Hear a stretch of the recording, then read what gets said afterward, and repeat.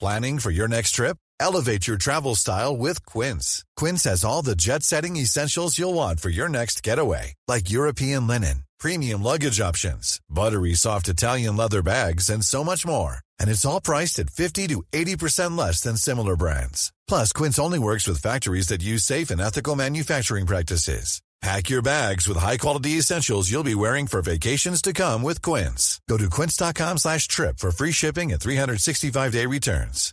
One size fits all seemed like a good idea for clothes. Nice dress. It's a T-shirt. Until you tried it on. Same goes for your healthcare. That's why United Healthcare offers a variety of flexible, budget-friendly coverage for medical, vision, dental, and more. So whether you're between jobs, coming off a parent's plan, or even missed open enrollment, you can find the plan that fits you best. Find out more about United Healthcare coverage at uh1.com. That's uh1.com.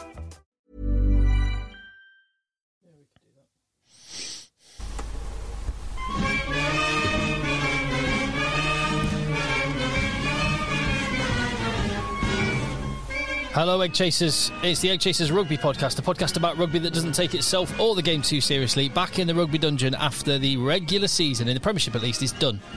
Penultimate season in the top 14 done, and there's about 4 months left of... URC, and there's about 4 months left of the top 14. But bottom line, there's loads of rugby to talk about, and we will be on this podcast. The only podcast that's there for you 52 weeks of the year, every single Monday morning, as we have been for very nearly 11 years. Which is 11 years. Bonkers, isn't it? How you doing, JB? Very well, thank you, Tim. How are you? Very well. I'm in the rugby dungeon with JB, who is barefoot and OnlyFans ready, and Philip is saving the nation, saving lives. No, he's not. Second hand. Oh, no, he's not. He's not. No, he's not. He's not down the line because his wife's on call. No, because his wife lives. is getting absolutely leathered in Portugal, from what I understand. Well, I mean, it's just R&R for a hero. Exactly right. So he's still saving lives in my mind. Well, talking about saving lives, North Dorset Sevens, got no idea what the link is, but we need more players. And if you want to answer the call for North Dorset Sevens, I suggest now is the time to do so. Yeah. So this is obviously a bit of rugby, lovely part of the world. No, it's super serious. Yeah. It's more serious than Springboks. Bit of super serious rugby and a lovely part of the world, but it's the session afterwards that's the best bit. It's outstanding. Tell you what, it's exceptional. I've had some good old drinks at North Dorset Sevens. I can also single-handedly say it was one of the most physically taxing days of my life. Like, I don't think I've ever been in such a bad shape after a game, after a day of rugby. Every single second of every single game of 10s and 7s that we qualified for, and then we went and won 2 tournaments, I played, and it was brutal. Yeah. So we're looking for super social players, we're looking for vets as well. Got a team, but we need you if you fancy a bit of rugby. To be clear, when we're saying vets, we mean the guys over a certain age, not people that help animals. Or former military. We'll definitely take former military. Yeah, absolutely. Personnel. Yeah. So anyway, contact eggchasers@gmail.com. Get in touch. Yeah. And the reason you should do it is because it is just a great, great bit of fun. Great bit of fun. Agreed. But you won't be there, Tim. No. I'll be, when the North Dorset Sevens is on, I will be I'll be listening to the DJ in Pretoria. The DJ? Well, if you've ever seen South Africa games in Pretoria, the DJ there is notorious for playing like 90s R&B tracks. Oh, I non-stop. Love it. I absolutely love it. And Sweet Caroline. Well, hold that thought, because Patreon this week, we're going to talk all about why you're South African. Oh, right. Why you're slowly becoming South African, and we'll really get into it. All right. Patreon.com/EggChasers is where you can get extra content. And as JB said, we'll do another podcast there just for our patrons. We can go into some areas we don't normally touch. Let me let Phil in. What one of these will he be on? Philip? Is it that one, Philip? Testing. Yeah, there we go. You're live. Right now you're live, so don't say anything you normally would. Yeah. Not our normal pre-pod chats. No. We've covered it all off. All the formalities are done. We can just get on with talking about rugby now. Fantastic. How's your weekend been, mate? very child-centric. Claire's on the smash in Porto, Portugal. So she's just doing a recce for the European Champions Cup semi-final weekend. Yep. Yes, exactly.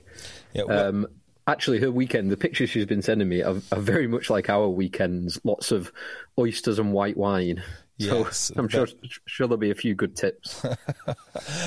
well, actually, me and Phil might be on the smash on Tuesday. Oh, yeah? Yes. I am going down to London. I'm there Tuesday, Wednesday, Thursday. Thursday coincides with the rugby writers' lunch, which I've undecided should I or should I not go. I'm probably not going to go at this point. What's that, because you don't think you'll be welcome? I'm pretty sure I wouldn't be welcome. You'd be welcomed by many of the people there. Well, probably. And also... Charlie, I'd love to see you. Many people would love to see me. Yeah. Many adoring listeners would love to see me. Mostly to get content for their own stuff, I guess. But nevertheless, I'm also... I was potentially going to be meeting a guy on Wednesday, but he can't meet me. Do you know why? Playing rugby? Kind of. Close. What thing might he be doing on Wednesday? Visiting his lawyers because he was a sports personality that's been raided by the police at 4 a.m. this morning. I don't. Well, actually, the gentleman in question is in the legal profession, but the reason that we can't go for a coffee on Wednesday is because he's participating in the Labour Party Sports Day. Oh wow! Isn't that quite cool? Was it? I'm imagining not get an invite. Yeah. Could you not get an invite, JB? I don't know if my politics would quite fit in with that event. Surely at that sports day, everyone wins. There's no winner. Everyone wins. Yeah, but it's a big tent party now. I mean, I don't see why I couldn't go and do egg and spoon against Sakir. What do you reckon he did? Are there any rugby? I was just thinking this actually as you were saying it. Are there any rugby players in like MPs that played rugby or love their rugby? No. That's the problem in politics. Hang on. So Gordon Brown lost an eye playing rugby, didn't he? Well, I think that might be an embellished tale. That I don't know. Lost an eye playing rugby. I think any given Sunday. That would that would have been a well-known story if that were the facts. There was a lad at Sale who got really political. Do you remember him? No. Really political. I can't remember his name. Other rugby players, there's one which... there's one on the tip of my tongue. But of note, who died this week was Tony O'Reilly. Not a politician, but a very, very famous Irishman that ended up owning... Did he own the Irish Times in the end? Tony O'Reilly, one of the youngest ever Lions, and then turned himself into one of Ireland's leading business tycoons. Well. Yeah. There you go. Yeah, I'm not up for rugby, Dream 15s in any way, but maybe a politically active 15 might be quite good fun. Lachlan McCaffrey, that's one. He stood for office on the basis of... David Pocock would be captain. I don't know. Okay, so of controversial Australian back rows and their politics, Lachlan McCaffrey stood for high office. I think he stood for an MP based on the fact that his dad ran basically a pro-life party in Australia. Okay. But David Pocock is an MP, so that's why he... Oh, yeah. No, he's not. He's a senator. Oh, hang on. He's a senator. Whatever. He's been elected to... Do they have an elected upper house? I don't know. But he's been elected to a position. Yes, true. Yeah. Anyway, we've got so much rugby to talk about. We really should crack on with that. I'm quite happy doing this. Did you watch Super Saturday, Phil? And what did you watch? How did you watch it? I actually watched it afterwards because I had some family stuff for my old man's birthday this weekend. So in the evening, obviously I was dealing with the kids for a lot of the weekend.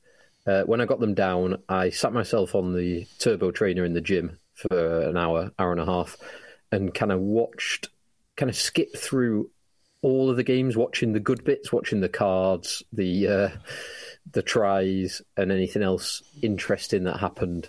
So I kind of didn't watch it live, but I've seen quite a lot of it. What did you do, Jay? I watched the Sale game intently from start to finish, and I watched a few highlights.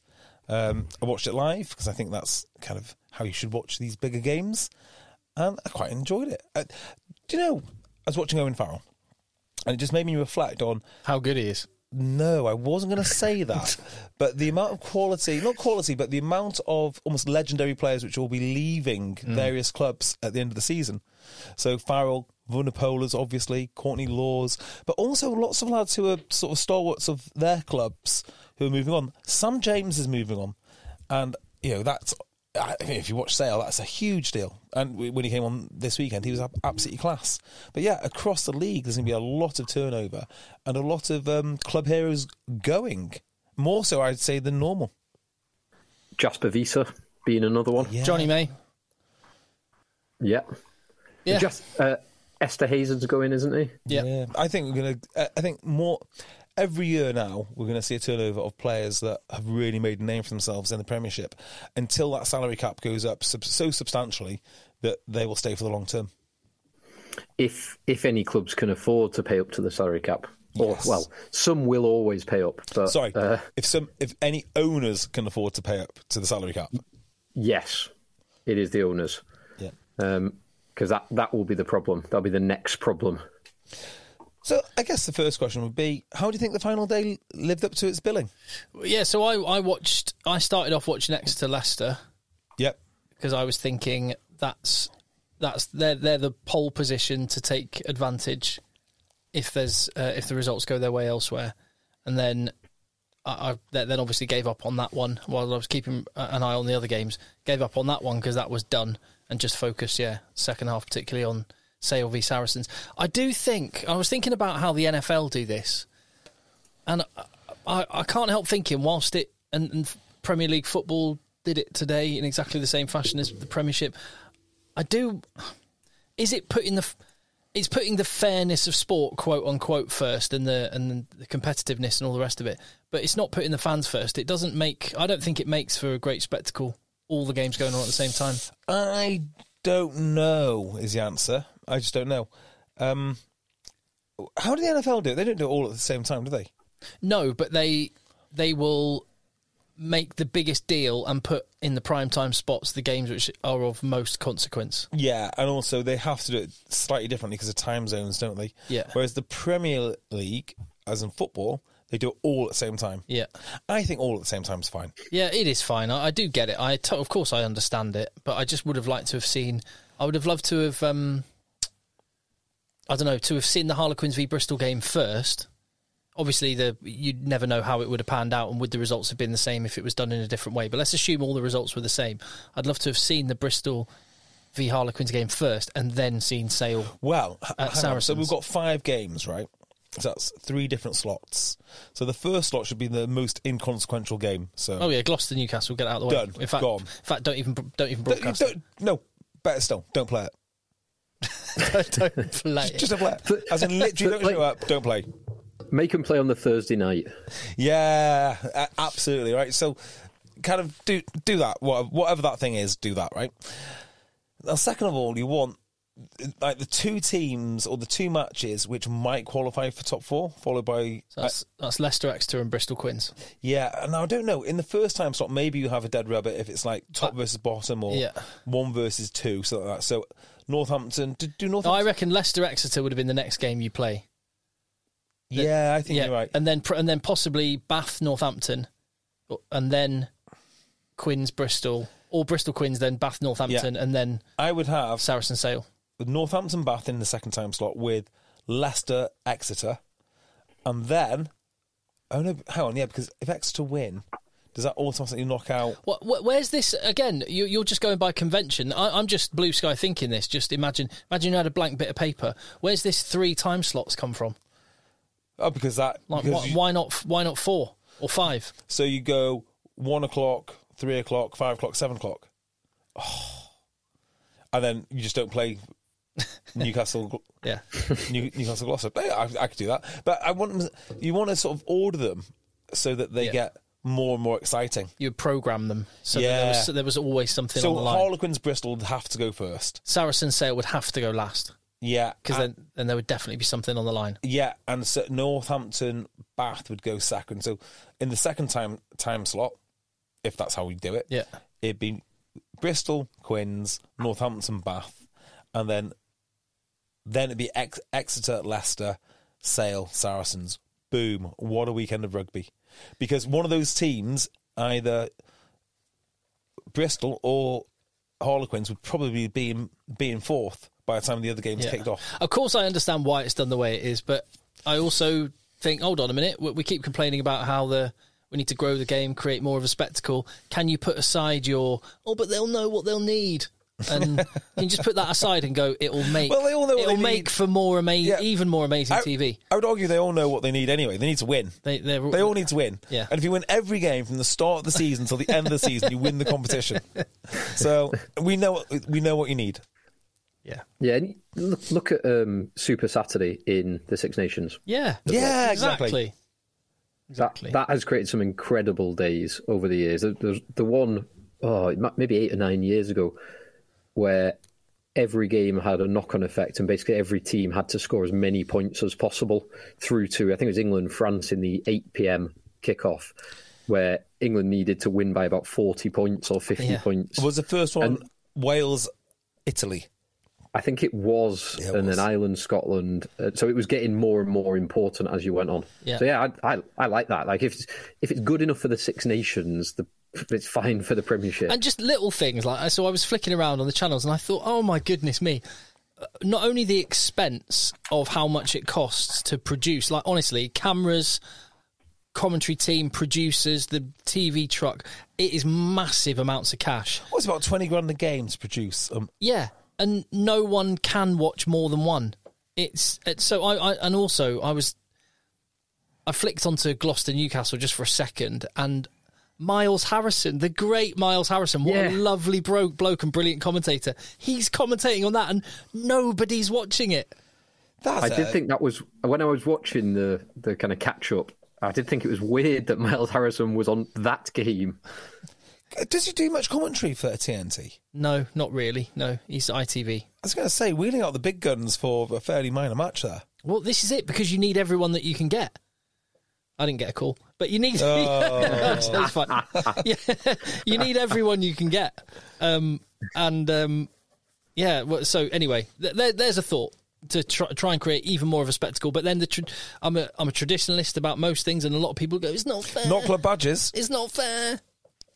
But I think, well, depends what you want. I want as many eyeballs on as much rugby as possible. Yeah, Day of Rugby would be awesome. That said, I watched so much URC rugby. That tournament is so good. Yeah, you watched. You were waxing lyrical on the group about Munster Edinburgh. Oh, that was such a good game to kick off the weekend, Friday night. Yeah, just that tournament.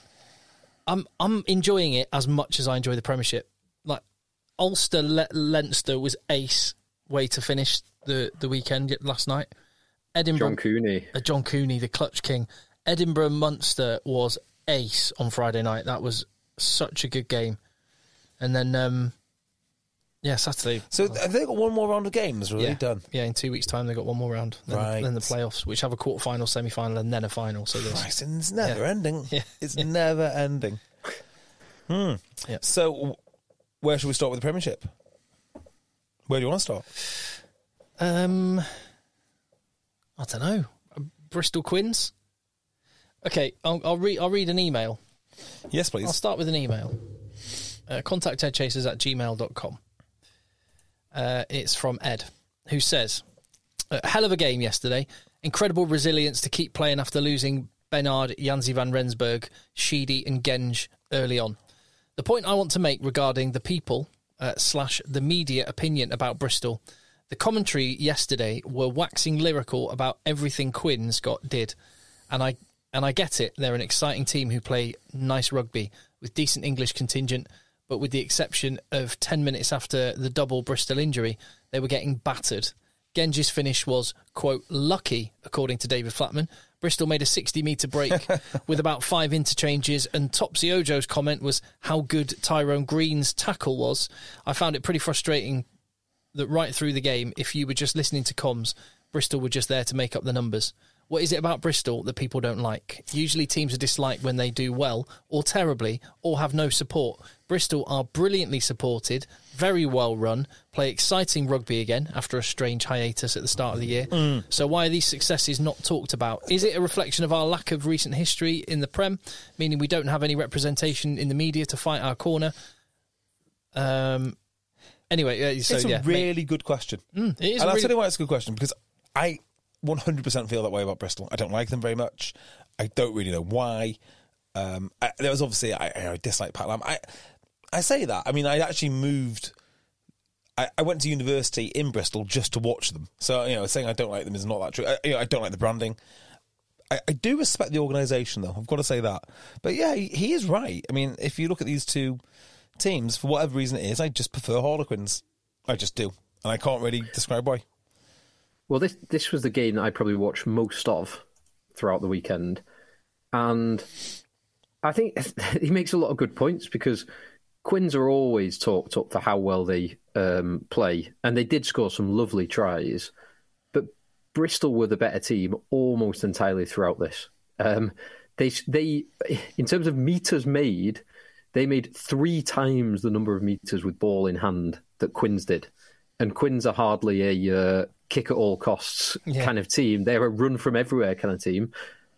Some of the Bristol play, especially considering they started with their second choice 10, they finished with their third or fourth choice 10, alongside other injuries that were mentioned. Did James Williams move to 10?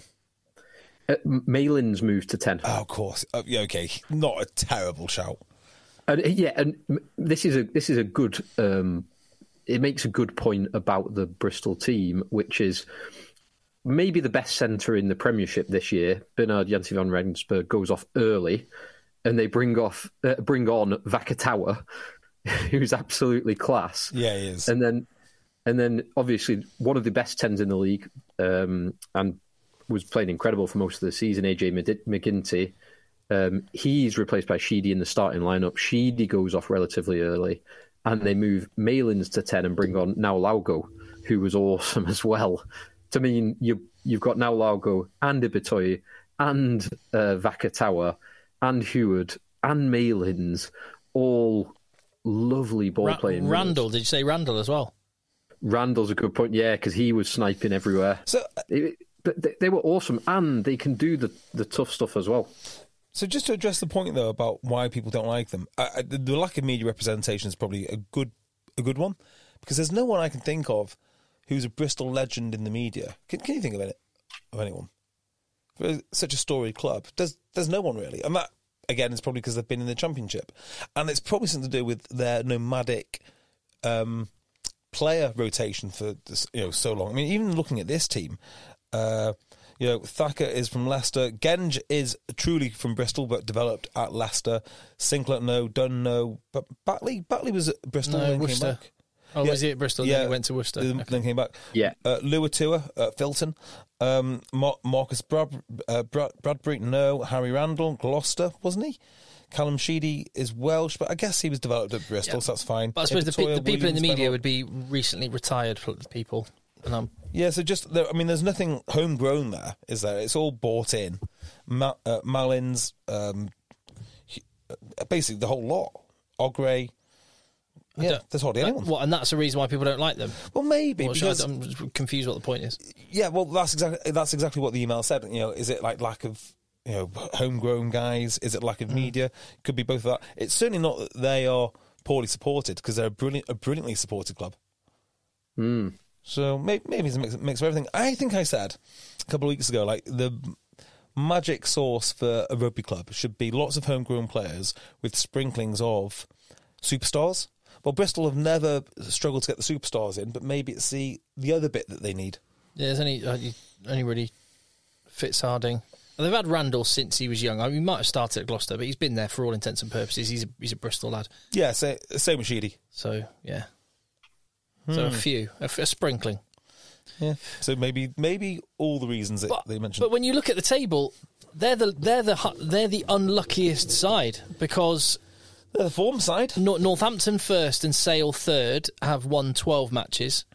Bath second, Saracens fourth have won 11. Bristol have also won 11. So it's only bonus points that's kept them out of the playoffs, because their points difference is the best in the league. Yeah, I was just about to say that. They have the best points difference in the whole league. Better than Northampton, better than Bath, better than Saracens. And that's even when you account for the fact Northampton won 90-0.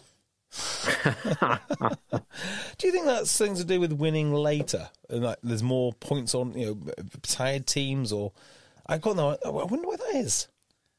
I think the email, Ed touched on it, that they had a poor start to the season. But if you can't, obviously, you have to look at the whole season in totality. But if you just carved out the first month, Bristol are the best team in the Premiership. Yeah, and I'll tell you something really impressive about Bristol. So when Pat Lam first took over, they did play stunning rugby. There's no two ways about it, and that's for a mixture of reasons. But one of the things was they had a very unusual shape. I think Charlie Morgan wrote about it extensively. They were the only team doing it, and then, like everything in the Premiership, like Northampton will probably find out next year, they got figured out. And as soon as you get figured out, things stop. So to be able to reinvent themselves and go again is really quite impressive. Because I thought that Bristol, the way they play, Pat Lam, complete busted flush. I thought the end had come last year, and this is just this day of execution. Well, it's even more. I'd go one further than that. It's not only have people figured Bristol out, opposition Quins knew exactly what Bristol were going to do, and they still couldn't stop them. Yes, maybe actually. So even better. You know what we're going to do, and you still can't stop it. Yeah. Like telling the opposition your line-out call and still doing it. I'm just looking at the results through the season, and to emphasise this point on the bad start. So Bristol did win their first 2 games, but then they lost 5 on the bounce from round 3 to round 7. And they've only lost 7 in total. Wow. Yeah, so they've only lost 2 of their last 11 games. There's the second half of their season. No one else. Well, I tell you, Northampton Saints have lost 3 of their last 12. So Bristol are, on that form, the best team. If it was on the second half of the season, or everything after round 7, Bristol would be top, Northampton second, and then in third, Bath have lost 4, Sale have lost 5, Saracens have lost 5, Quins have lost 6. The second half of the season, they are the best team in the league. So one of the things we can't really do is sort of compare wins this season with previous seasons, because the mixture of the mixture of the league. So obviously we've got 10 teams down from 13 teams, and before that was 12 teams. So you'd have to do it on win percentage. Yeah. But it does look to me like one of the reasons they could have been so close, or in fact anyone could have been so close, is because of the tightly grouped amount of points. So if you look at the wins, it's 12, 11, 12, 11, 11, 9, 10, 9. I mean, that feels to me pretty closely grouped. Yeah. All the way down to Exeter Chiefs. So maybe if they have that win percentage on in a different keep going down the table, do the whole numbers all the way down. Yeah, then it goes 5-0.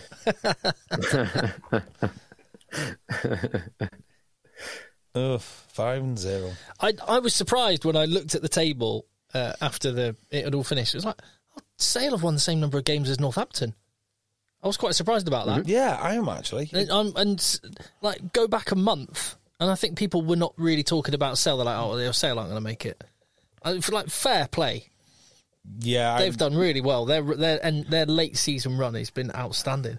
I'm astonished Sale made it, actually, from a few weeks ago. I definitely did not think that they had it in them. So I thought the league was going in a different direction to how they played, and that they're just being sort of passed by. Completely wrong.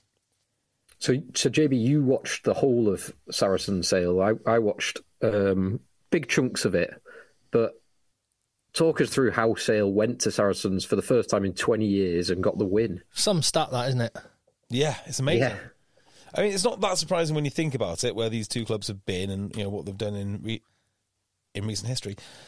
The answer is it wasn't really that obvious. So for most of the first half, it was scoreless. So it was a bit of an arm wrestle. It'd be wrong to sort of do Sale out of the credit for the win, because they weren't in a very hard place to win against a Saracens team, which for a lot of these lads is now their last ever home game, because they're going to be playing away, and then maybe they get to a final. So, Saracens weren't there to make up the numbers. But I've got to say, I was not impressed with Saracens one bit. Yeah, I thought Saracens looked like a very undecided team. Half of them want to do one thing, the other half want to do something completely different. And they seem to have a lot of ball, but no real cutting edge, no real attack. And then when Sale did finally score through Roebuck, you just felt them go bit by bit by bit, and then just winning the small battles. I don't think it was a particularly impressive performance by Sale. I think there's a lot to be said about Saracens not really showing up. I'd disagree a bit, I think. Saracens made loads of mistakes, loads of errors, but that is a consequence of what was such a tenacious defensive performance from Sale. They were just smashing everything that moved. They are physical. Ben Curry and Sam Dugdale were immense, and George Ford was ace on attack. So defensively, they just wrecked Saracens, threw them out of their rhythm. James Harper, what an end to the season he's had.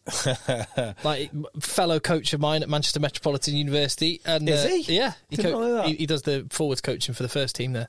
And, he's got the starting job at tight head prop, and he wrecked Mako Vunipola at scrum time. Well, the first scrum was a penalty against Sale because there's 3 minutes played of no rugby, which is ideal, really. So I can't remember exactly how it went, but something happened. And there's a scrum. Maybe the ball didn't go with 10.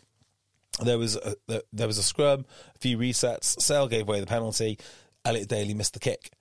And I thought, this doesn't look great for Sale. But then after that, they just absolutely battered them. And they battered the. Christian Judge got taken off, didn't he, at half-time? Rightly Richie so. only came on. And by the way, Christian Judge is up against Bevan Rod. And with the best one in the world, Bevan Rod is a phenomenal player, but not a phenomenal scrummager. So, Saracens, that is their biggest point of weakness. They need to get some new front rows ASAP. Yeah. So that was an interesting announcement this week in the player signings that Harlequins have signed an ex-Saracens TT tight end Lamasatelli from Leon. Leon? Good sign. Yeah. Great signing for Quins. That is good. Surprised that Saracens didn't get him back. Yeah, I am as well. Massively surprised, actually, because he'd be a very nice little addition to them. What are their front row options for next year? Richie only still there? Yep, he is quality. Theodan, Jamie George, and then Lucid prop. I don't know. Ironi Maui. They brought in Phil Brantingham from Newcastle. Oh, yeah, that's all right then. Well, it's okay. They brought back Reece Carey as well. Oh, they'll be fine. That's a pretty good signing. Yeah, that's good. Yeah. But they're both loose heads, aren't they? Brantingham, yes. Yes. Yes. Okay. Which is good when Mako Vunipola going. You need a tight head, though. That's what you really need. A monstrous tight head. Like just Vincent Cock. Just convert one. Apparently, Thomas Dutoy was a loose head and is now a tight head. It does. I never spoke about this at length. It does bother me that props don't regularly train both sides. It's your job. Like, it's your actual profession. Well, it's not even that it's your job. Well, yes, it is that it's your job. How much more valuable are you? Well, yes, exactly. Yeah. It's a financial decision. Yeah, and for clubs as well. Why are they not running courses after training? Like, do you want to play tight head? Okay, cool, we'll keep some academy boys down and you learn to play tight head. Why are they not upskilling the boys? I mean, they're basically the same body shape. I mean, they're all the same body shape. If you put them all in a line... And they know what the opponent's trying to do. Exactly. Exactly right. Exactly right. That's going to make a very crude analogy there, but I won't. Yeah, you line up these boys and you get someone to tell you which are loose heads and which are the tight heads. You would never know. You would never know. Especially someone like Thomas Dutoy, who's listed at 136 kilograms. Good God. Fine. Play where you want. Exactly right. Well, James Harper never even started as a prop. I think he started as an 8 or a flanker. So it happens all the time. Bevan Rod obviously never started as a prop. There's no way that boy surely started. Not. Nah. And Ellis Genge didn't either. I was really impressed with Sale. Saracens were poor. They were very poor. They were not good. They won't be that bad again. I don't think. There's two stats that kind of jump out on this. 1, penalties conceded, 9 for Saracens, only 4 for Sale. 4 is very impressive. That's amazing, actually. And directly related, Saracens' scrum success, only 54% on their own scrum. Ridiculously poor. Yeah. Just one on Owen Farrell. Did you see the way he's speaking to Luke Pearce? I know you're going to say it was great, Tim. I really don't like it. I mean, we don't have to deal with him anymore, so it's not really a massive problem. But did you hear the way he addressed him regarding the TMO decisions? I'd just say that Luke Pearce is the best English referee, and if as a conversation between captain and referee it crossed the line, Luke Pearce would have dealt with it. So. It doesn't need to cross the line. All it needs to do is make Luke Pearce think, he's a bit of a dick. Well, I'd say Luke Pearce is a big boy. He can deal with it. If there was an issue, he would have brought it up. Hang on. I mean, we have to remember, right? And look, I'm not a big role model this, role model that. Just because of who he is and being a captain, he needs to speak. I mean, like I say, it doesn't matter anymore. He's not part of the national setup, and we don't have to deal with him in the Premiership. So who cares? But what do you say to Luke Pearce? Will you check that on the TMO? He goes, "No, Owen, I'm fine." And then it's just as tired. Well, you check everything else. I'm like, how petulant! Just say yes, sir, fine.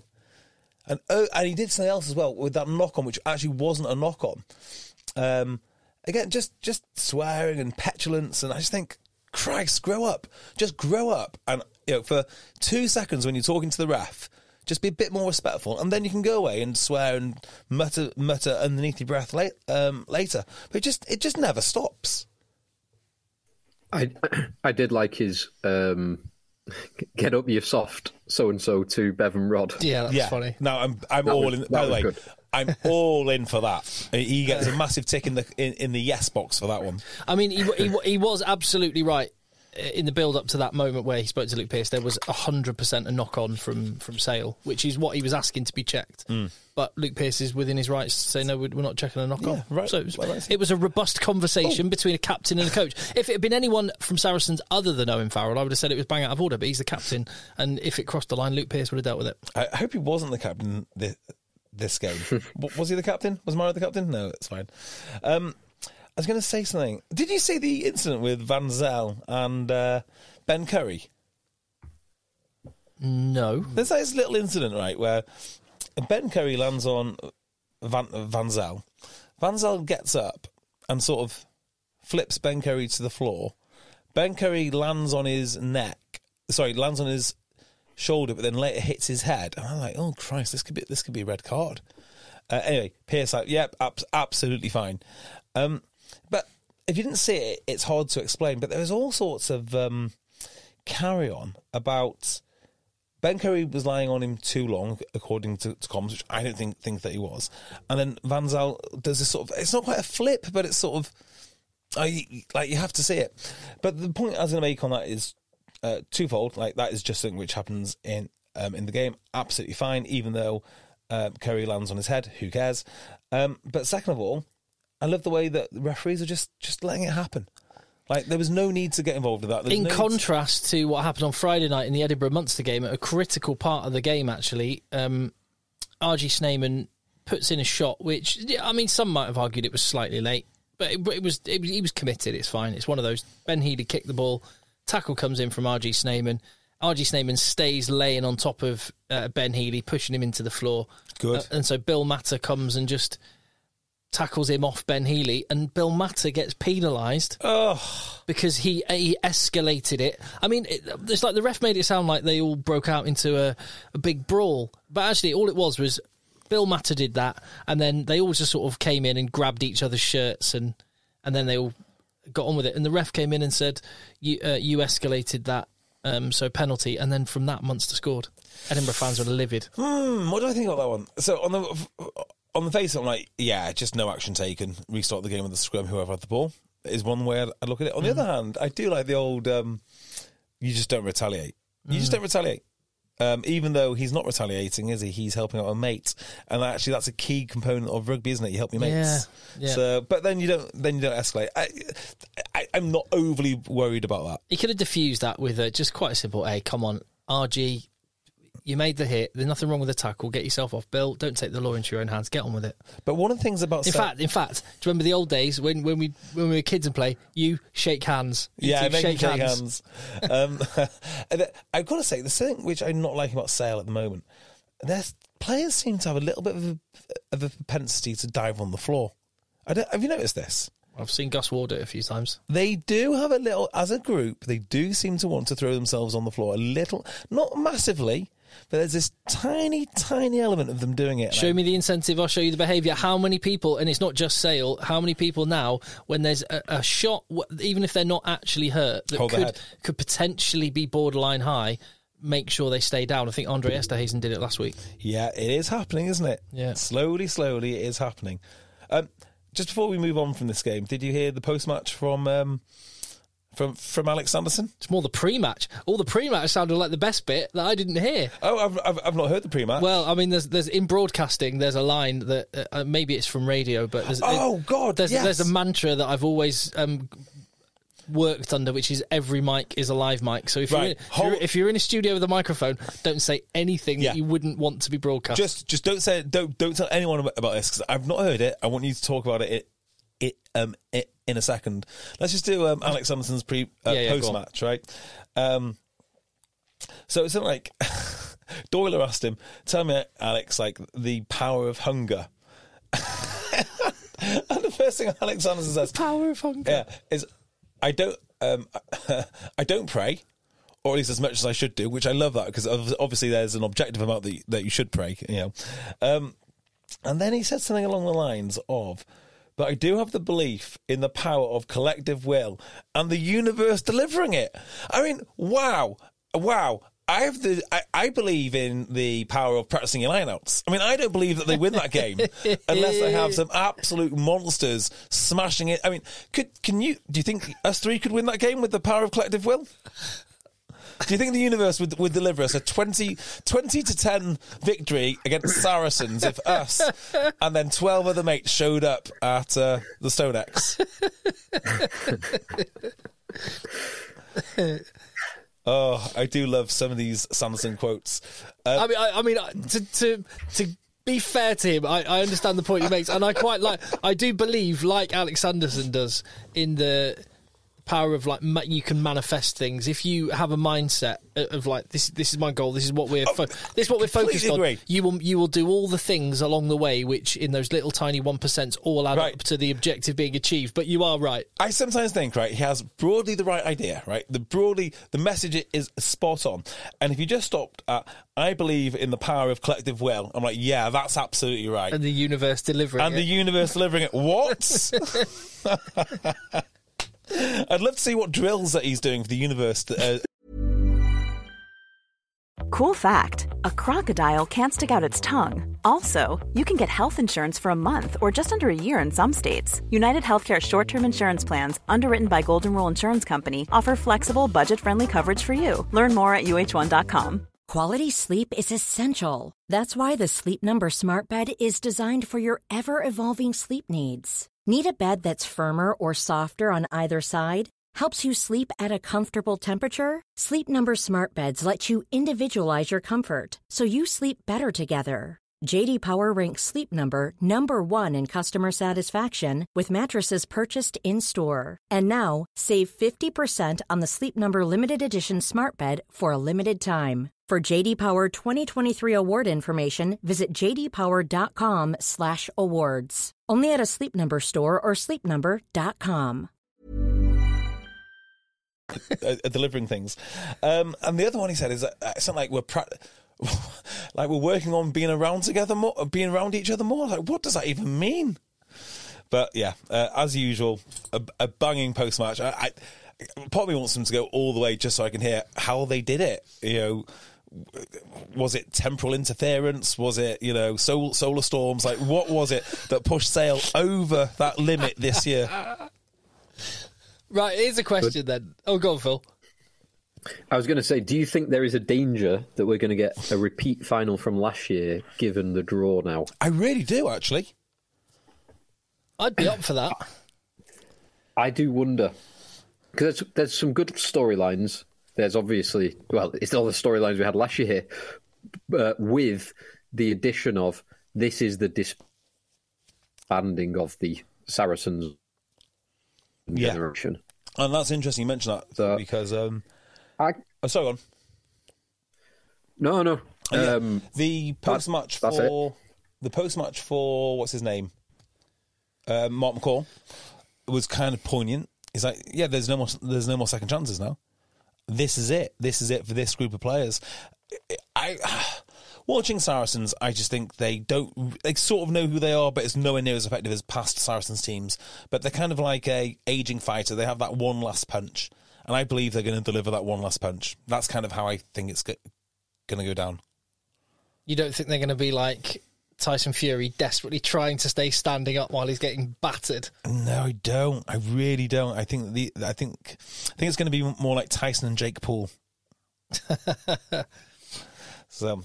Well, here's a question then. Sorry. Before we ask a question, why didn't you delve a little deeper into the hot mics? Well, I didn't hear any of it. No, I didn't either. That's what. But one thing I have been aware of before. So, if essentially what I gather is, I think it was at the Stoop, is because it would have been So how do I? I'm trying to think of the way to explain this where I don't in the simplest way possible. Basically, this happens all the time. When games get broadcast to people that watch in America on the Peacock app, or people that watch on the World Feed, or just watch on some illegal stream online, quite often what you just pick up is what's coming out of the broadcast truck, but it's actually not going to television. With you, yeah. So they will only go live, the microphone, they will only go live on TV, say 5 minutes before the match. And then at half-time, it'll be, while the adverts are on, you won't hear it. Only what people watch on the Peacock app in America, what people see on these streams, is the full, uncut, complete feed of the match. So at half-time in America, what they see are loads of replays of all the tries, which are just the broadcast trucks doing a bit of editing. And you see it all. And I was aware of this before. I've had people in America years ago contact me going, I can hear you. I can hear you chatting with whoever it was, Brian O'Driscoll. I can hear you guys I'd chatting. literally rather listen to that than some of the analysis at half time. Especially as it's unfiltered and it's just like conversation, what you're doing tonight.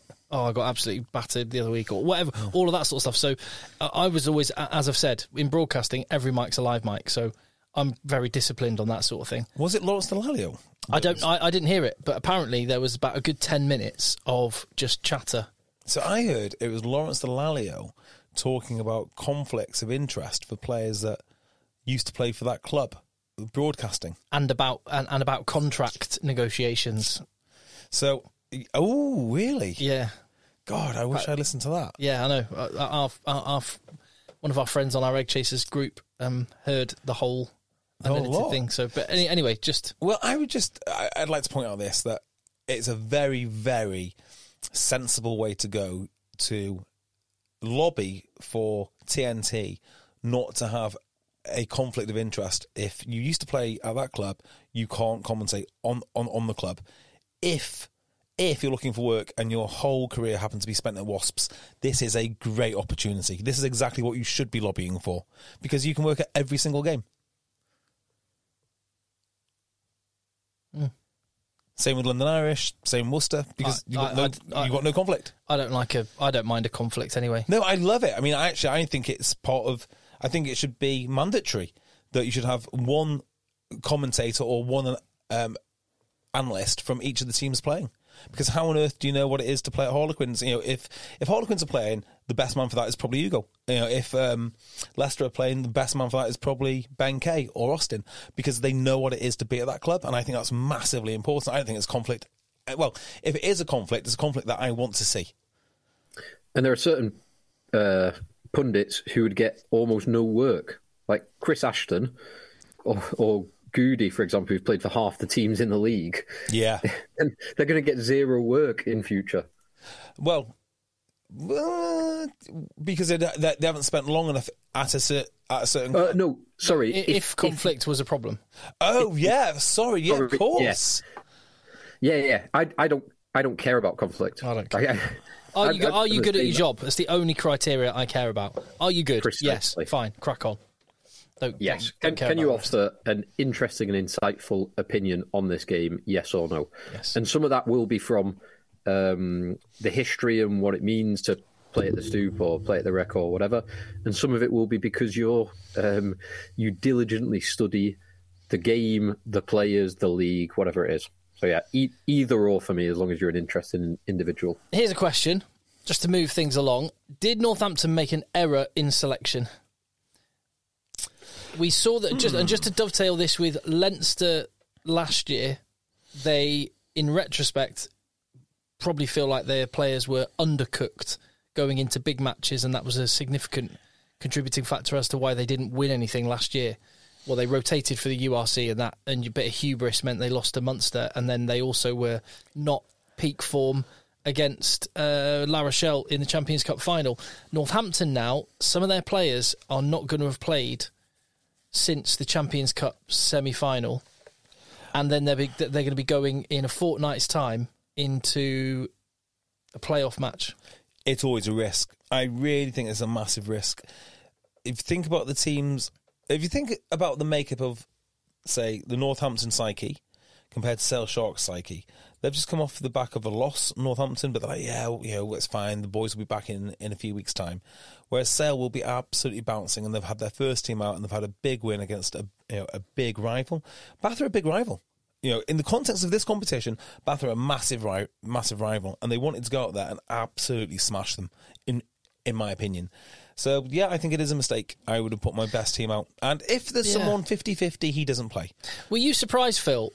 Because there's a rest week next weekend. That's the bit that meant it didn't really make sense to me. Same. It really didn't make sense to me either.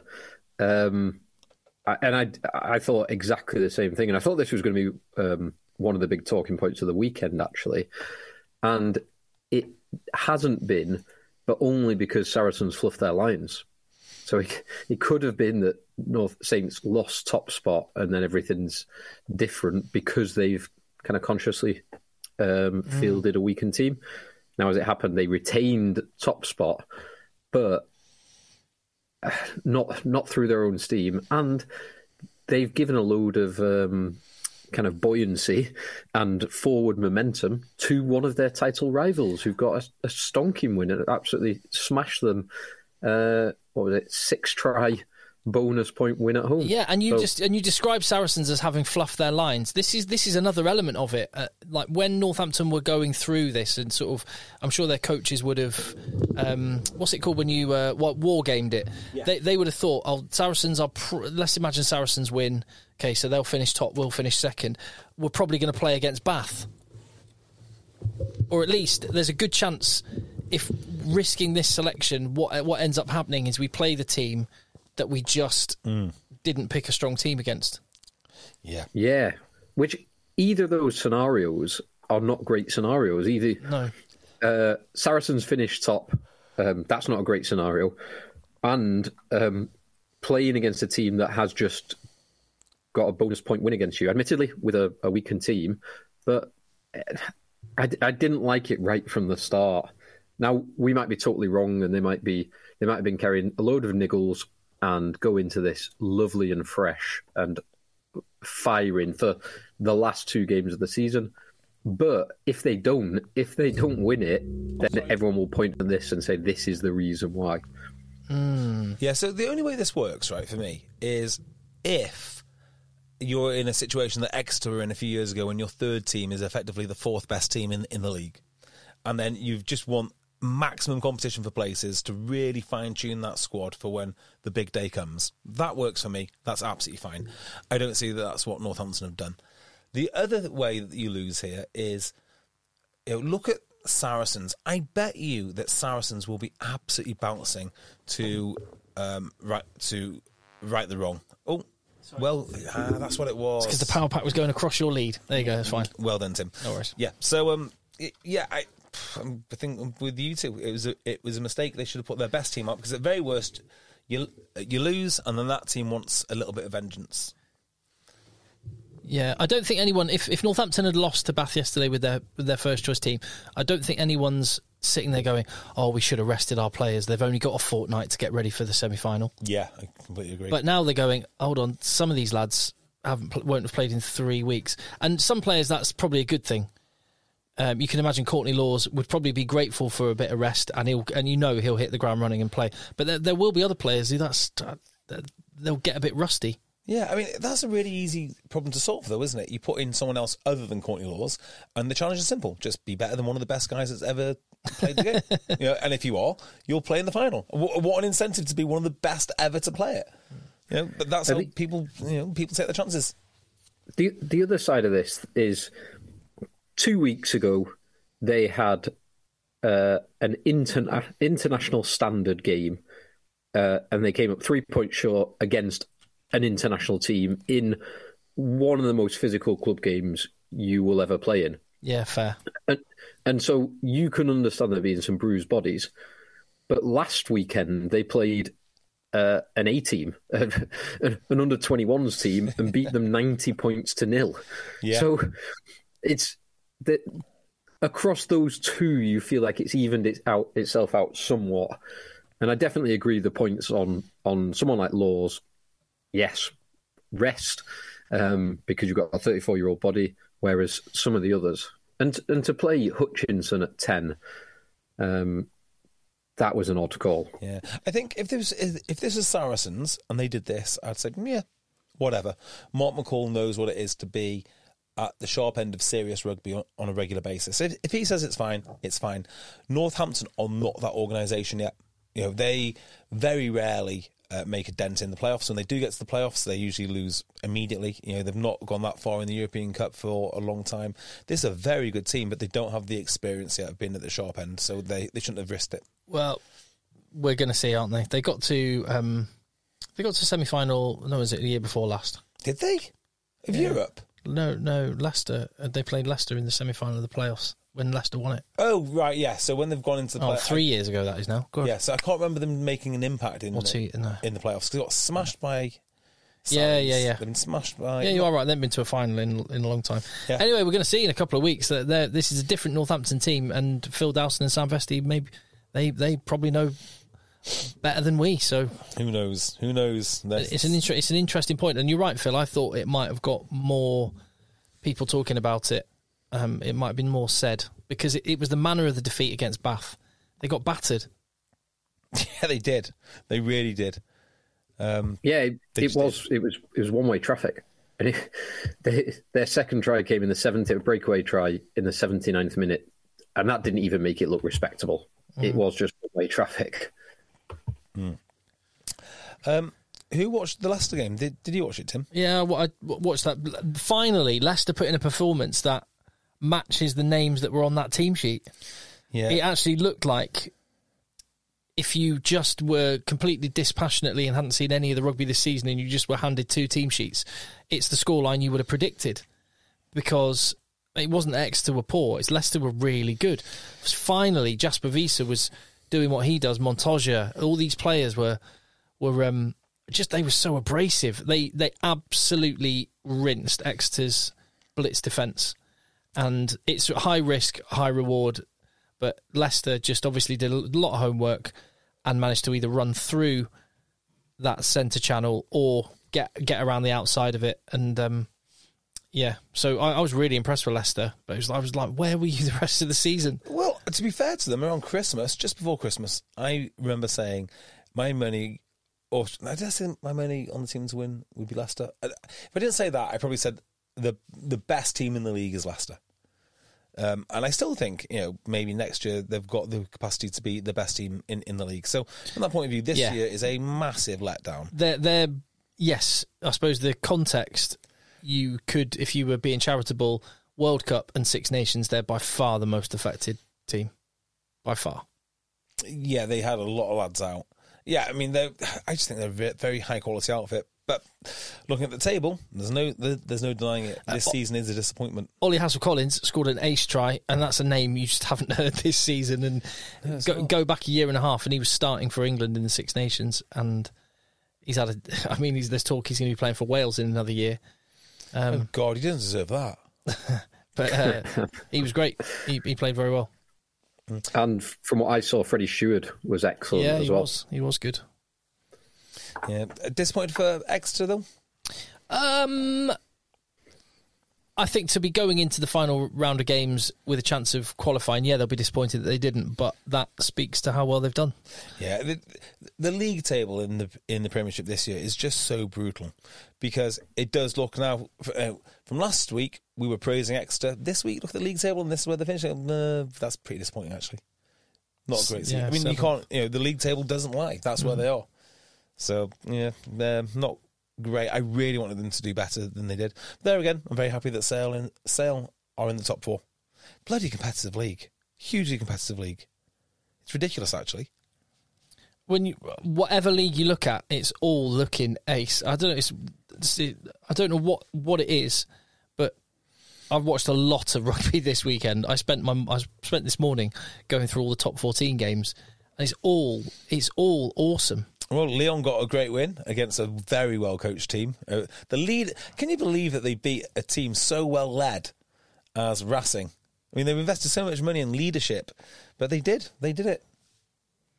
It's, how many rounds are there left of that? 2 rounds. Currently, Paul Gustard's Stade Francais are beating Phil's beloved Bordeaux. Are they? For the second time this season. Wales are really coming off in Bordeaux. A real paper tiger. I'm just having a look at the lineup. I reckon they must be resting all their players. Yes, they are. No. No, they're not. No, they're going full ball. Bordeaux is, Bielbarré, Pinot, Mofana, Jalibert, Luku, Tatafu. Yeah. Yeah, Tamafuna. They've got it's a pretty strong lineup for Bordeaux. Sounds like a bit of a glass cannon to me. Too long got up to 3rd. Anyway. Yeah. We know that, is it Montpellier? They're going to be in the barrage playoff. The access game, yeah. Yeah, are barrage. they? Good God. Wow. That's, with all those names, they're going to be playing against, let me have a look, because there was George North's team, Aix-en-Provence, what's the table there looking like? Because it's all finished now, isn't it? They're going to be playing against Van. Oh, hold on, is there playoffs? Oh, there's playoffs in Pro D2. Sorry, Pro D2 has playoffs, and if you win the playoffs, you go to the barrage, or how's this working? Yeah. So do you play off to get in? The top 2 get a bye to the semi-finals. Yeah. 3 to 6 play each other in the knockout game. Then you have the semi-final. Winner goes to the top 14. Loser goes to the access match. The loser goes to, okay. Which means it must go on forever. And ever, and ever, and ever. There's never enough rugby. That means there's a game. Is that the same weekend as the final in the top 14? Might be. Yeah, maybe. I mean, I don't know what's happening at Montpellier. I know some of the names that play for them. And this does feel very much like a death sentence for whoever's drawn against them. Yeah. Van. Oh, God. I'm just looking. It's a 30-3-0 game season. Yeah. 16-team league. You play everyone twice. 30 games. It's too much, isn't it? It is too much. That is savage. So Stephen Jones wrote an article today. Did you read it? No. As he does most Sundays. Quite interesting, as always. Always something to talk about. He claims that the Premiership needs to expand and bring back relegation. So I know where you stand on the relegation. 100% on the relegation. I'm 100% against it. I'm not 100% against it. Just keep Newcastle. Oh, God. The thing is about Newcastle, they're only a bit of investment away from being good. Yeah, but you also show me the incentive, I'll show you the outcome, as Phil would say, or behaviour. Yeah. And the behaviour is I don't need to spend any money on this team because we can guarantee to get the £3.5 million quid a year. In that case, just sell it. Just sell it, because it still costs you money to keep. Like, you either want to be in rugby or you don't want to be in rugby. And nobody is buying Newcastle to make money. So just sell it. That's what they should do. Yeah, but what they're doing is it's like holding stock for something. I'm just going to sit and hold, except for the until some mythical pot of gold arrives, maybe from the Far East. Yeah, I would just point out this, that if they are in some buy and hold strategy, it's costing them a lot of money to do so. And if they are any type of businessman whatsoever, they'll see the direction of traffic in the Premiership and go, well, I don't know. This is not great. Well, let's wait and see what the profit loss is for Newcastle next season, because, again, without relegation and with the ability to just operate and no minimum salary... No, this is fair, actually. They may be working on such small margins, and with the increased amount of money they'll be getting next year due to the professional game, whatever it is called, PGP thing, which has increased the amount of money, maybe it will break even, and then they can just sit and hold. Maybe, which is my point. You have to have the threat of it going. Maybe in 9 years' time they'll be champions just for the fact that they're the only ones that are left. I mean, it's a long-term vision. It's certainly unorthodox, but it could work. Yeah. So what was Stephen Jones saying? Expand and introduce relegation. Yeah. I kind of tend to agree. I think it's... Or, actually, no.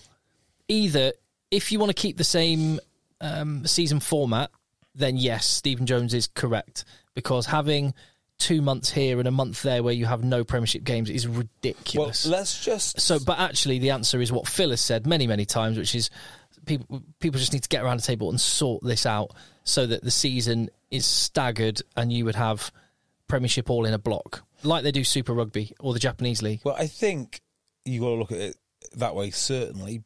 And I think we can park the issue of relegation because we're going to add no new insight to that. We've done it to death. Yeah. But the idea of more teams is interesting. And the answer is no for me. I think the condensed amount of teams has done wonders for the standard of the sport in England. Standard? Or how are you judging the standard? You mean competitiveness, you don't mean standard. Do you think the teams are better? No, I don't actually. What I mean to say by that is the entertainment value. I think the quality of what I'm watching, the quality of entertainment is definitely higher. I mean, this year it feels that we're watching more competitive teams. Is the standard higher? That's a great question, because I think these teams do... The beauty of this league at the moment is that there are no complete teams. Everyone is deeply flawed. And therefore, you've got these wonderful matches and different contrasting styles. I think part of that is because... Sorry, Phil, jump in, mate. But I think part of that is because the salary cap has been reduced and people aren't able to spend as much as they would like to spend. I think the disparity between the teams will grow again when the salary cap goes up next year. I agree with you completely. I think that what we have seen this year is how the Premiership would look if everyone spent to the new salary cap because of the reduced cost of the talent which has come into the league due to the folding of three teams. Due to the folding of 3 teams, yeah. So if somehow they manage to continue their spending commitments to the same level for the same level of players, I think you've got one hell of a product on your hands. But can the owners afford that? I suggest that they probably can't. Some of them can. A lot of them yeah. A few of them can, while they're still interested. And while it's not into their children's inheritance. Or if you have so much of your children's inheritance, like Steve Lansdowne, that it really is inconsequential. Yeah. Yeah, or so much of your... And he loves his rugby that much as well, to be fair to him. Yeah, or so much of your children's inheritance, such as, is it Derek Richardson from Wasps, who just couldn't stop. He had to go till the bitter end. So it works both ways, that one. What was the other thing I was going to say? Yeah, also on the deeply flawed teams, because I do think they're deeply flawed. Ironically, it's because they concentrate so much on one aspect of their game or their style that they are becoming quite formidable now. Think about the way that Northampton are playing and how they nearly turned over Leinster. And you wouldn't look at that Northampton team and say that is a complete rugby team, but you do see a bit more innovation now within the Premiership because of the styles that they're playing. I'd add that if they do want to keep no relegation, which I'm dead against, but if that's the way that the powers that be decide that they want it to go, obviously the Premiership clubs are currently the ones marking their own homework and basically deciding, and of course they want no relegation, so that's the farce of it at the minute. But if an independent body with a long-term vision decided that was the way to go, then what also has to happen is you have to have a quota system. I know it's happening organically to a degree, particularly at some clubs rather than others, but it has to go the French way, the GIF system. English qualified. It has to be focused around making the England team good. What was the bounty system that we came up with the other week? At the time, I thought it was the smartest thing that I've ever thought of. Was it my idea? It could have been your idea. It was like was it adopting a bit of the Irish model where you can't have too many players in the same position because all of the 12s in the Premiership are not English. It had some sort of payment mechanism. So you start... Oh, it was like Steve Borthwick could decide to give money for things. Yeah, let's not go around that again. People can go back and listen to it. Yeah, go back and listen to it. Yeah. It really is high level genius of the best standard. I don't doubt it. You threw me off what I was about to say. Sorry, no. The quota system. Yeah, quota system. Fine. What I mean, I just think. Yeah. Go on, Phil. I was going to say they already do have a quota system, don't they? Like the GIF system. I can't remember precisely what it is, but I think it's very similar. You just get a bonus. The EQP. You don't have to, but you get a bonus if you do. You do get the bonus, but I think you have to have a certain level. I didn't think that was the case. No, I don't think it's mandatory. I just think you get extra money for it. You definitely do get the extra money. I'm sure there is something. I'll have a look. So, do you want to turn your attention to next week's final? Yeah, sure. I mean, it's kind of a big deal. Actually, before we do, while Phil's looking up his bits and pieces, did you see the? No, I'm not going to put too much importance on this, but the reaction to the Chandler Cunningham himself. Oh, mate, it was two comments on an Instagram channel. I saw the email and I looked at it and went, "There's 2 comments." I saw. Let's not give airtime to two. I saw Instagram. Was it not repeated? 2 comments on Instagram. That was it. Was it not repeated on Twitter? I don't know. I don't know either because I can't get on it. Yeah, no, it's such a storm in a teacup. Good. It was a great shot by Chandler Cunningham himself. He's a beast, isn't he? He is. He is a beast. He is. I think he's the future of the English game. Well, he needs to get better hands. He does have limitations. Talk about some people doing some things really well. He's brilliant at just being a monster. He goes forward well. But I also understand why, given the way London Irish played, R.I.P., I do miss them. I understand the way London Irish played. I understand why he wasn't starting as well. Why is that? Tell me about it. Because he does some things really, really well. Yeah. But his hands aren't elite yet. He needs to do better at that. Yeah. And he can, and he's young. So he's what, 20? Bin off the hands. Just go forward. Just go forward. Do not pass that ball. Yeah, but imagine how devastating he'd be if he could tie in 3 defenders and then a little offload. No, forget it. It'd be amazing. Just go forward. Like that Bordeaux game, all he did was go forward. Like I'm not knocking it. Like I say, he's very, very good at what he does. He is, isn't he? I absolutely love him. And I agree with you. He is going to be a big force for England. Any luck, Phil? I found an article from this year. Recruitment change coming for Premiership clubs.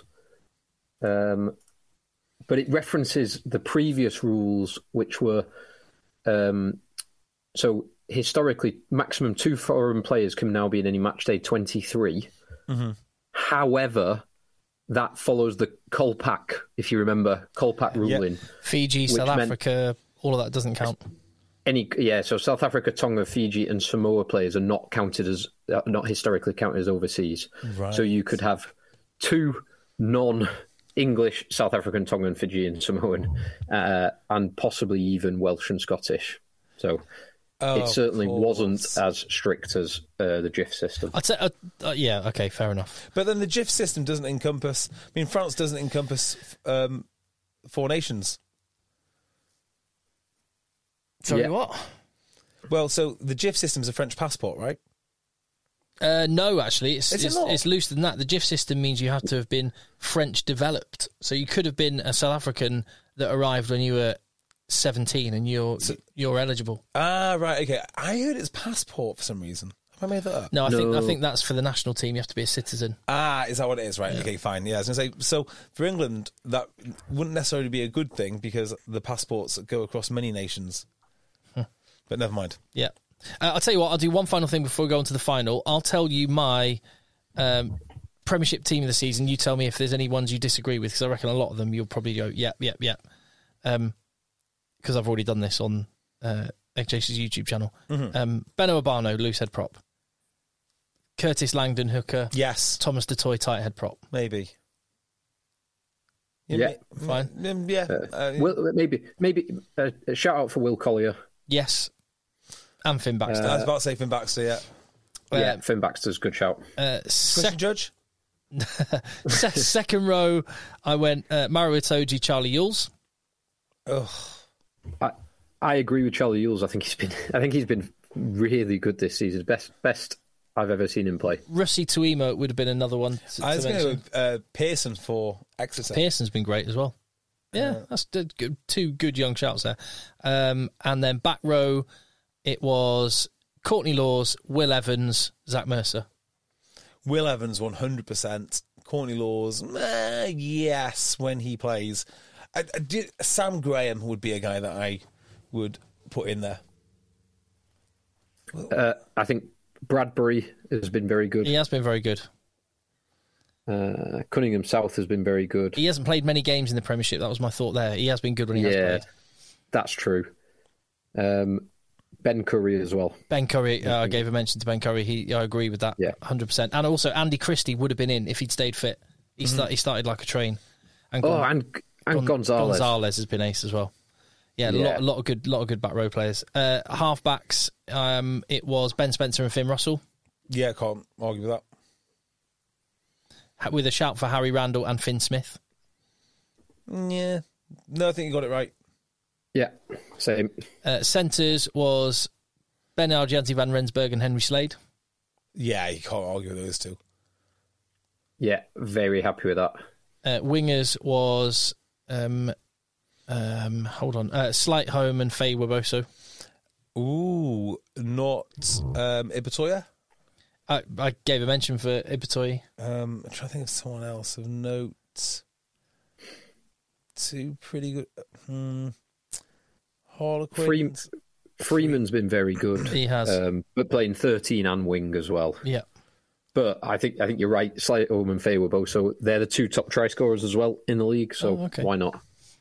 And fullback, it would have been George Furbank until about a few weeks ago, but because he's not played very much and Tyrone Green started every game, I went for Tyrone Green. Good shout. Yeah, fine. And then when I considered a player of the season, it was the shortlist I came up with was in 3-1: Will Evans, Ben Spencer, Henry Slade, number one. He's my player of the season. I like that. I wouldn't have given it to Fair, but maybe if there's a newcomer of the season, I'd have given it to Fair. They have a breakthrough player, don't they? He would definitely win that. Yeah, 100%.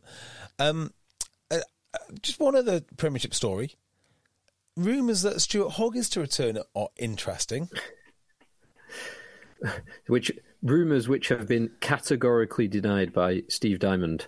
Oh, not for the first time that Steve Diamond has categorically denied that a player is. I have got some experience with categorical denials from Steve Diamond. Yeah, I remember interviewing Steve Diamond about Marlon Yard, and it definitely wasn't happening. I mean, it turns out Marlon Yard was at least as bad as anything which Hoggy has been accused of. So go for it. Yeah, I don't see why not. Marlon Yard was only accused, by the way. He did some pretty bad things. He was only accused. He did some bad things which were not illegal. It turns out, correct. But he was not a good man. Yeah, just want to be fair. Any way.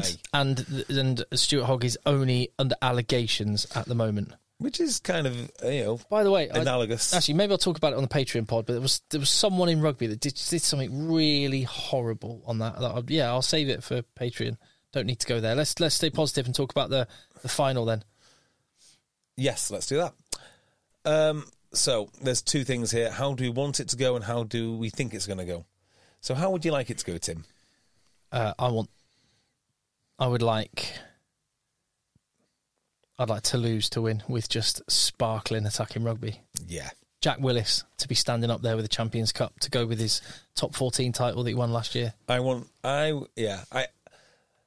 want DuPont practicing his trophy polishing skills on his ski mask in anticipation of winning that trophy.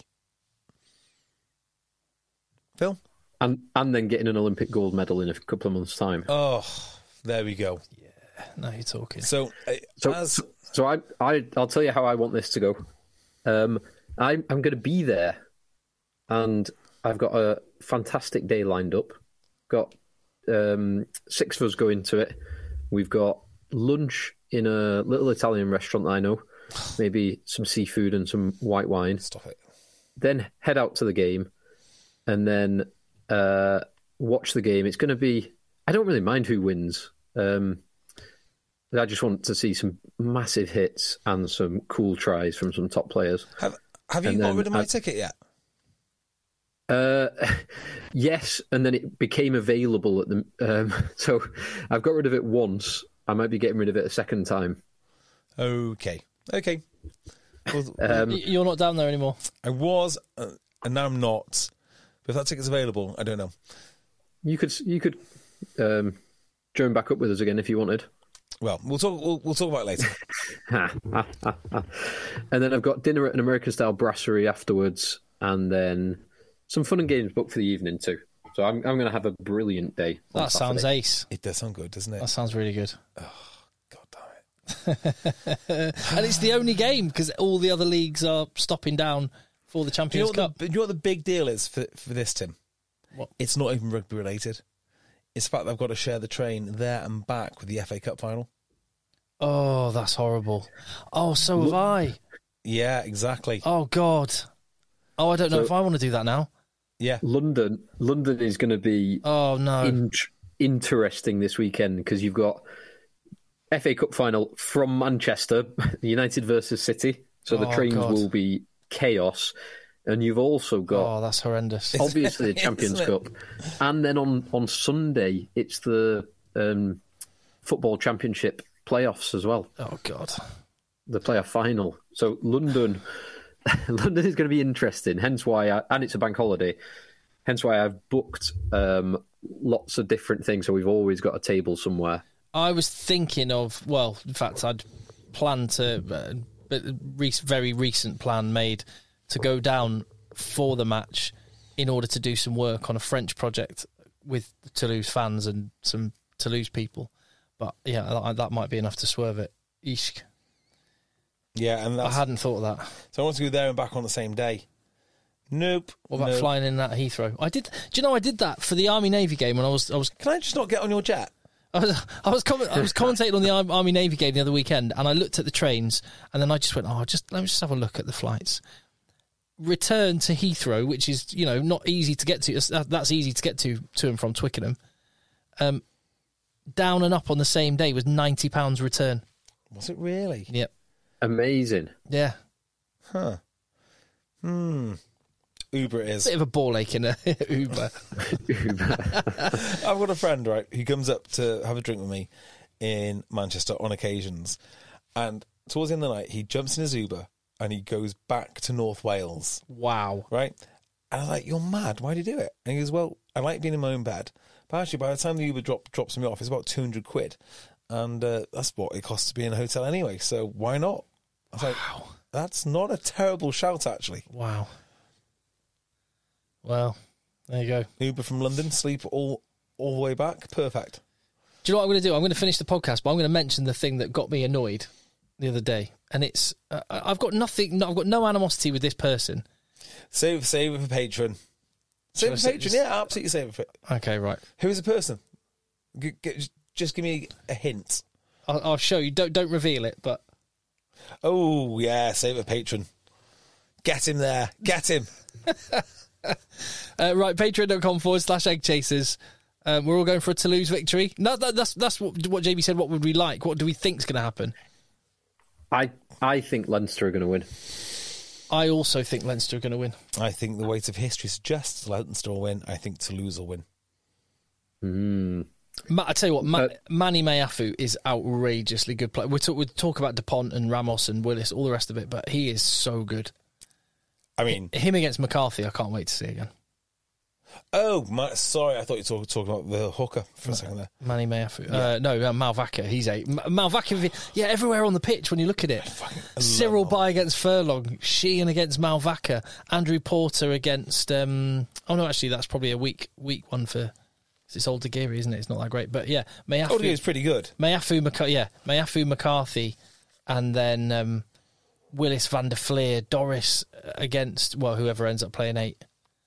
Kroos. It's going to come down to who plays best as a team, and it's a cliche. Jameson, Gibson, Park, Dupont. Oh, yeah. I mean, that's a clear 1 and 2. A clear 1 and 2 there.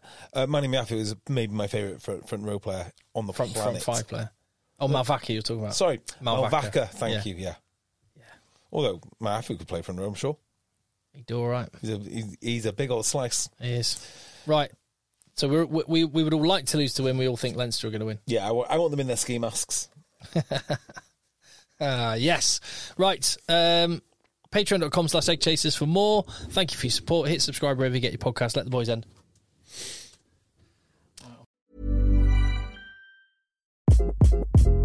Hi, this is Craig Robinson from Ways to Win, and support for this podcast comes from Invesco QQQ. The future isn't scary. Not realizing its potential, however, could be. Just like on the recruiting trail, I've seen potential come in many forms as a coach. Learn more at Invesco.com/QQQ. Let's rethink possibility. Invesco Distributors, Inc. Planning for your next trip? Elevate your travel style with Quince. Quince has all the jet-setting essentials you'll want for your next getaway, like European linen, premium luggage options, buttery soft Italian leather bags, and so much more. And it's all priced at 50 to 80% less than similar brands. Plus, Quince only works with factories that use safe and ethical manufacturing practices. Pack your bags with high-quality essentials you'll be wearing for vacations to come with Quince. Go to quince.com/trip for free shipping and 365-day returns. Hi, I'm Daniel, founder of Pretty Litter. Did you know cats tend to hide symptoms of sickness and pain? I learned this the hard way after losing my cat, Gingy. So I created Pretty Litter, a health monitoring litter that helps detect early signs of illness by changing colors, saving you money and potentially your cat's life. Pretty Litter is veterinarian developed, and it's the easiest way to keep tabs on your fur baby's health right at home. Go to prettylitter.com and use code ACAST for 20% off your first order and a free cat toy. Terms and conditions apply. See site for details.